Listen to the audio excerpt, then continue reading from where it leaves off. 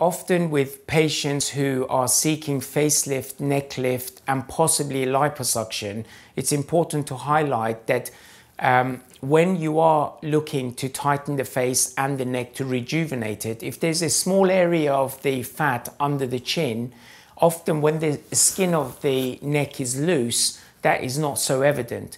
Once you tighten the skin of the neck, often that fat gathers round and can give the unsightly appearance where a patient looks like they have a double chin.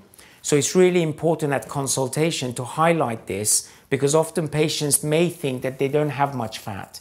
But as an experienced surgeon, you know that by tightening, you're creating an undesirable look, which results in an unsatisfied patient. So it's important to highlight that and address it, that doing the liposuction will give you a nicer contour, and then when you lift the skin, you end up with a nice L-shaped neck as opposed to a double chin.